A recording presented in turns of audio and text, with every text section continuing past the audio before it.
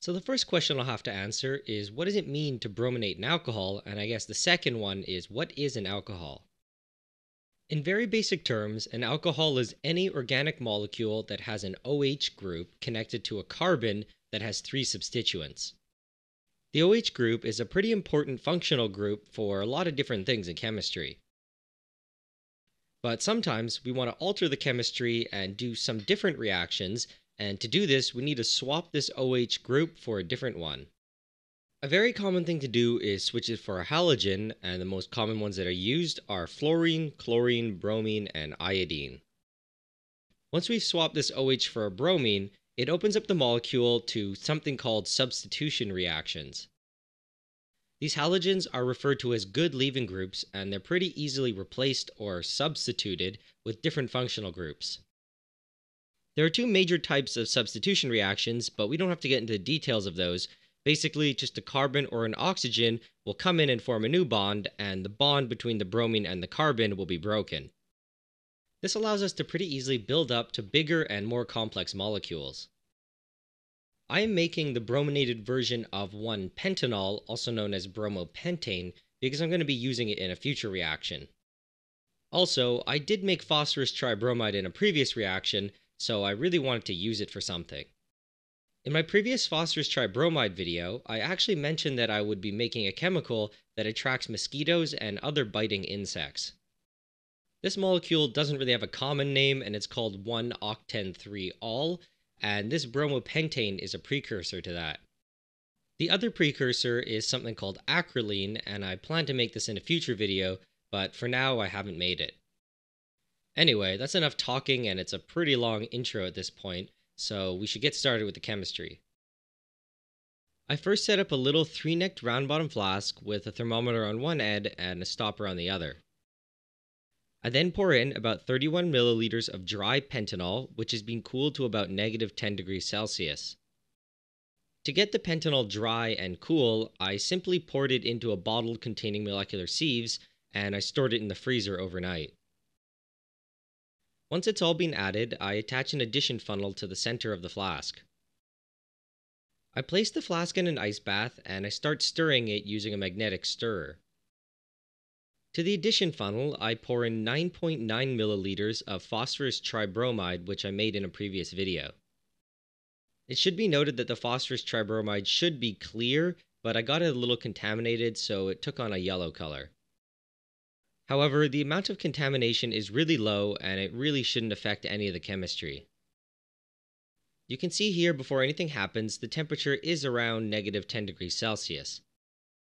When we're ready to start, we begin to slowly add the phosphorus tribromide in dropwise, only adding a few drops at a time.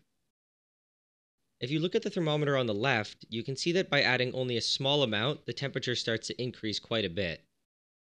This is okay, but during the entire addition, it's important to keep the temperature below 0 degrees Celsius. The reaction that's occurring here is one molecule of the phosphorus tribromide will react with 3 separate molecules of the alcohol.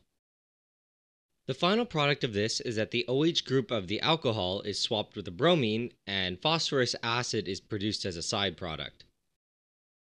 The mechanism of this reaction isn't too complicated, so I'm actually going to cover it pretty quickly. The oxygen of the alcohol attacks the phosphorus of the phosphorus tribromide, and it attaches to it and kicks off one of the bromines. The bromine then comes back and attacks the carbon that was attached to the OH in the alcohol.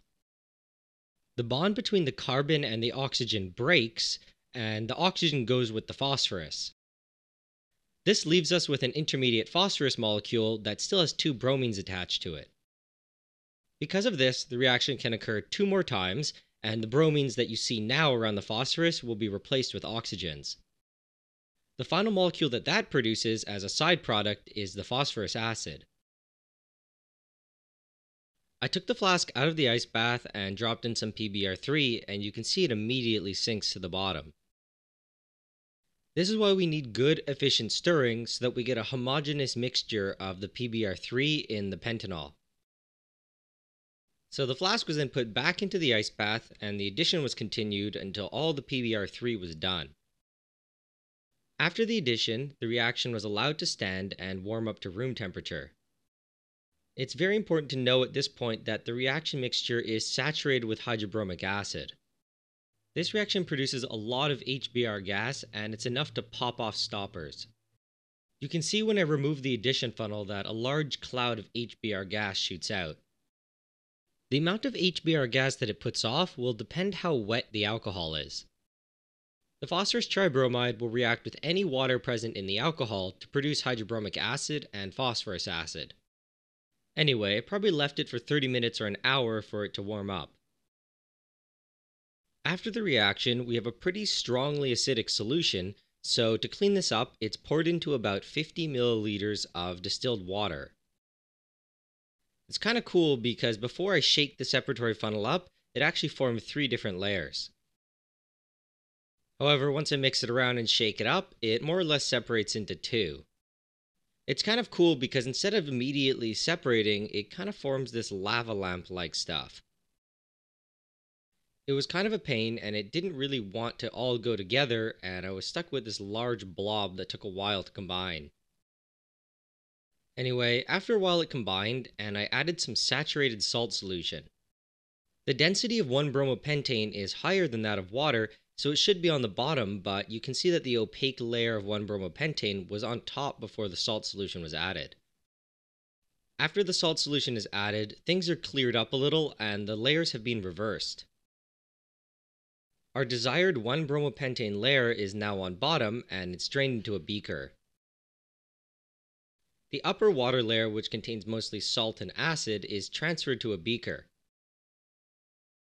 It's kind of poorly displayed here, but when I test the pH using my universal pH paper, you might be able to see that the colors coincide with having a pH of about 0. Anyway, our crude 1-bromopentane product that we drained into the beaker is now poured back into the separatory funnel. It still contains quite a bit of acid, so on top of it, we pour in about 25 milliliters of saturated sodium bicarbonate solution. I added it in slowly and not all at once because I was a little bit afraid that it would froth over. Anyway, once it's all added, we take the separatory funnel off the stand and we shake it vigorously. It's very important to frequently open the stopcock like you see here to vent it because we are producing quite a bit of CO2 gas. After letting it stand for a while, you can see it separates into 2 white layers. The bottom whiter layer is our 1-bromopentane, and we drain this off again into a beaker. The opaqueness is due to the presence of water, but this is okay because we'll get rid of it in a later step. So just like before, the top aqueous layer is poured off, and our 1-bromopentane is re-added to the separatory funnel. On top of this, I added about 25 milliliters of water just to try to clean it up a little bit. Like the other steps, we cap, shake, and vent it, and then we place it back on the stand to separate. The bottom 1-bromopentane layer is again drained off, and we discard the top aqueous layer. And now for the final washing step, we pour the 1-bromopentane back into the separatory funnel. Now on top of this, we pour in 25 milliliters of saturated sodium chloride solution. The saturated sodium chloride solution likes to pull water, so when it's mixed with our 1-bromopentane, it should pull the water from it. So after capping, shaking, and venting and letting it stand, you can see that the bromopentane is cleared up. So now instead of draining that bromopentane into the same beaker, we drain it into a clean flask. It's still a little bit cloudy due to water, so we add in some magnesium sulfate to try to get rid of it. So we shake it around and then we let it sit with the magnesium sulfate for a little bit. The 1-bromopentane is then separated from the magnesium sulfate by filtering it through a pipette with a little bit of cotton at the bottom. This is filtered directly into a round bottom flask because I'm going to be distilling it in the next step. Once everything's filtered through, you can see it's no longer cloudy and it's a pretty nice clear liquid. However, the 1-bromopentane is still not pure and we're going to have to distill it to clean it up. The solution starts to boil and everything that I collected came over at around 128 to 130 degrees Celsius. This is extremely close to the theoretical boiling point of 1-bromopentane, which is about 130. So we collect our distillate and you can see that it's still a little bit cloudy due to the presence of water. When the temperature starts to rise, we stop the distillation and we're actually left with quite a bit of liquid in the distillation flask. You should ignore the stir bar going crazy, but you should notice the fuming that's happening. I'm not actually sure what remained in the flask, but its boiling point was, I think, greater than 200 C. When working with phosphorus based compounds, there's always a fear of producing phosphine gas when doing a distillation. If there's any phosphorus acid present, if the temperature increases past 160 C, it can decompose to produce phosphine. So, my recommendation is to stop the distillation immediately after the temperature rises above 130. Phosphine gas is extremely poisonous and it's not something to play around with. This is my final yield of slightly wet 1-bromopentane. The little bit of cloudiness that it has indicates that there's water present. In the distilling flask, I'm left with a slightly viscous, foul-smelling liquid. This is likely phosphite ester that forms between the phosphorus tribromide and the 1-pentanol. To the 1-bromopentane, I put in some molecular sieves that you can see at the bottom to pull out some of the water. After sitting for a while with the sieves with occasional shaking, you can see that the solution cleared up a lot.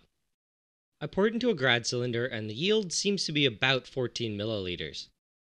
The bromopentane was transferred to a bottle and molecular sieves were put on the bottom to make sure it stays dry.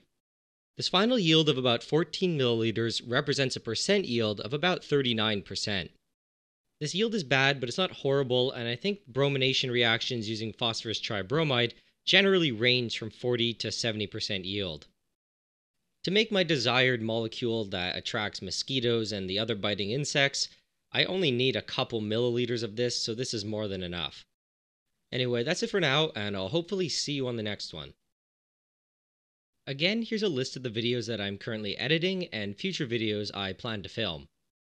In the videos being edited category, you can vote for the one that you want me to publish next, and in the future video category, you can vote for the one that you want me to film next. Also, if you're feeling generous, please donate to my Patreon account because with a bigger budget per video, I can do more things. Also, just as some added information to this generic outro, I've actually gone ahead and made a YouTube fan page. When I get my act together, I should be able to set up polls there where people can vote on the next video. Anyway, that's all for now, and I'll see you on the next one.